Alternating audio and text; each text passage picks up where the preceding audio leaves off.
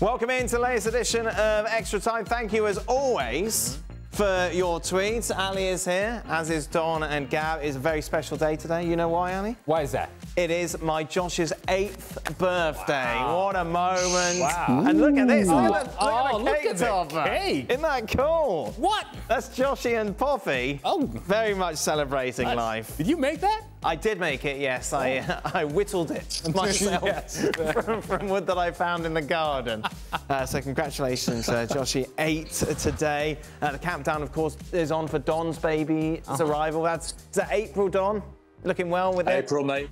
April, yeah. By the way, Dan, I love how the percentages have now gone towards Alessandro Del Piero. I think that's amazing. Does that mean I'm exempt? Fear not, there's more percentage questions to come, Don. Exactly. But the first question is food-related. Okay. Don, do you think it was the ketchup ruining Kane's form? My goodness. See, this absolutely wrecks my brain when managers try to flex their muscle and say, right, the reason why we're losing games is because you're having ketchup and mayonnaise. I mean, how utterly ridiculous. Do you think that's going to make you perform any better? Look at Arsene Wenger. He came in, made those changes, and it made a huge difference. I think you might find it was the alcohol reduction that done it for Arsene Wenger, not the ketchup. Wow. There we go. Okay. Do you like ketchup, Don? What? Can't stand it, mate. Brown sauce all the way. Yeah, brown sauce all the way. We're not allowed brown sauce either on a Conte. Nope. What's worse, books or ketchup? I love books. I love books. I've read them books behind me. I love them. It's a myth that I don't like books. Well, you said yesterday you don't like books. You prefer to watch the movies. Yeah. Compared to movies, like I was watching American Gangster and Man on Fire the other day and Heat. Now, are you telling me, like Ali said, if you're reading a book, can you get a true representation of a Denzel Washington character by a book? You can't. You get it visually. You watch Denzel and it's all about his look.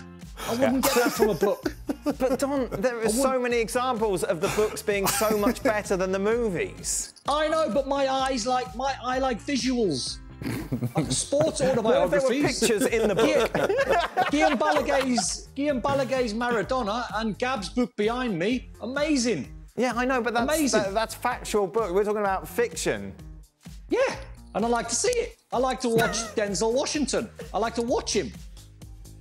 That's a good movie. What was your favourite part of Gab's book, Don? What was your favourite part in particular of Gab's book?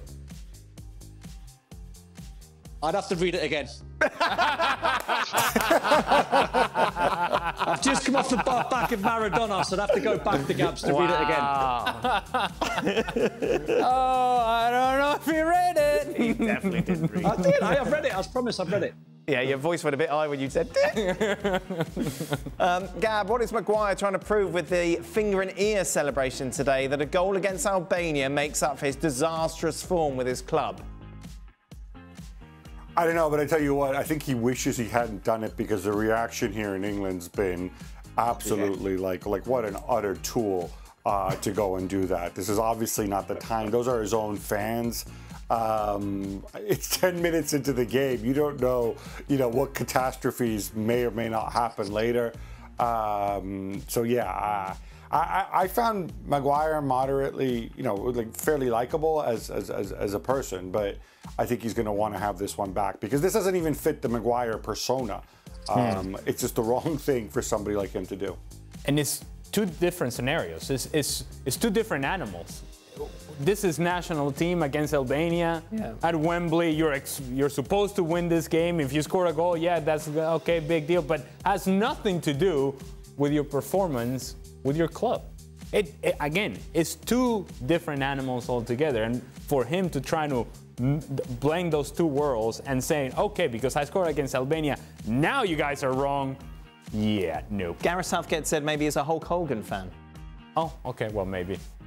Absolutely. He's no Ultimate Warrior, though, is he, Gab? Woo! No, yeah, that's exactly. I think Gareth might want to leave the wrestling references to one side. Okay. For Don, what percentage chance does Scotland go to the World Cup? In the playoffs, definitely. Yeah, well, I don't know who we're going to get. I mean, I wouldn't want Poland. So I'd just say 50-50 because I've got no idea who we're going to draw. Oh, well, there you go. You excited, Don, by that prospect? Yeah, I like the playoffs. I mean, I was no good in them. We lost to England 2-1 on aggregate when I actually scored the winner at Wembley. And then we beat... Irrelevant. Irrelevant. And then you still lost on aggregate. Irrelevant. But then a couple of years later, we drew Holland at Hampden in a two-legged playoff. And we beat them 1-0. James McFadden scored. We beat the mighty Dutch 1-0, which was an amazing result. Then I was in my room with Christian Daly, and we both live in Essex, and Rod Stewart lives in Essex. So Rod Stewart rang Christian Daly and said, if we get a famous win or we don't get embarrassed, do you and Don want to fly back on my private jet back into Essex after the game in Amsterdam? And we went, absolutely. We'll fly back. 6-0 we lost. Couldn't fly back.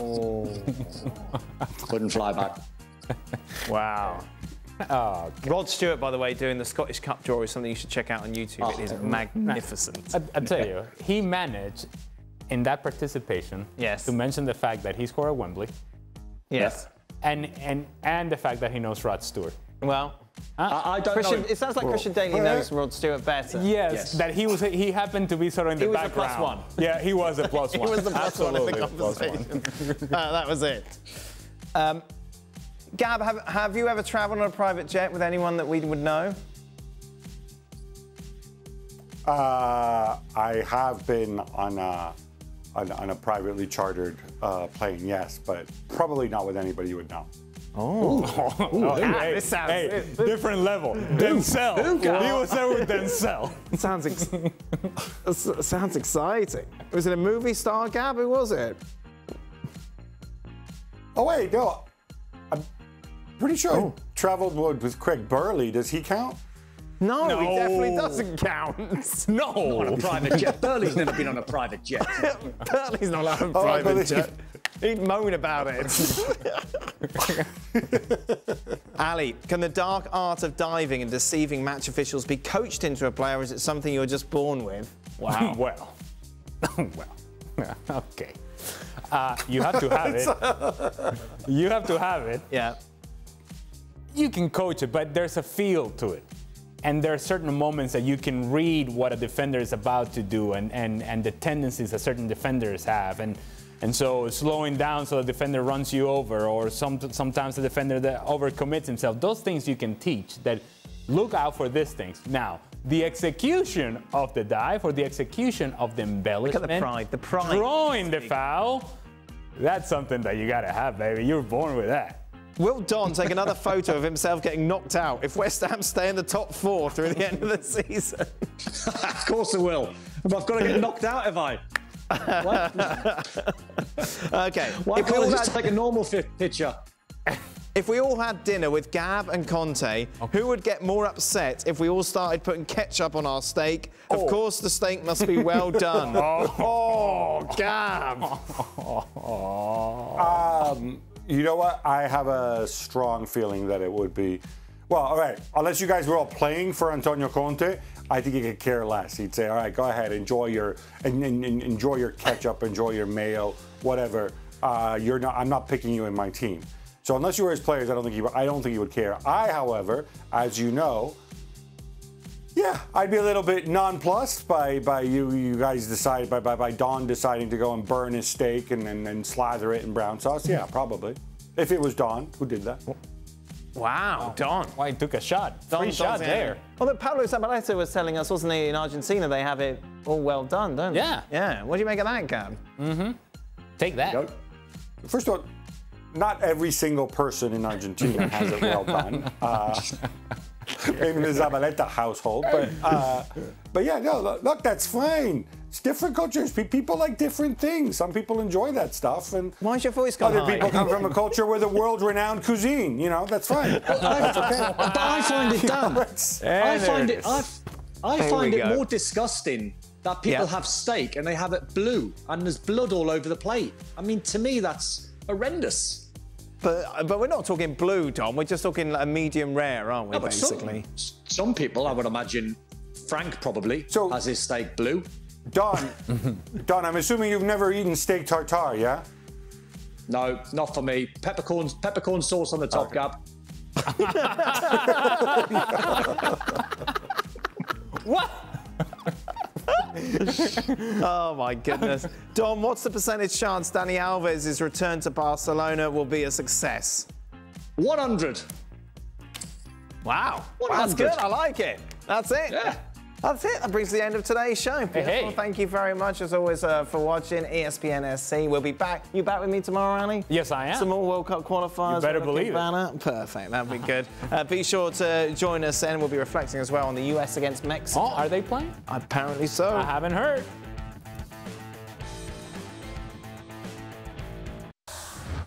Well, thank you very much for watching ESPN on YouTube. For more sports highlights and analysis, be sure to download the ESPN app. And for live streaming, premium content, and let's not forget as well, ESPN FC 7 days a week. Subscribe to ESPN Plus.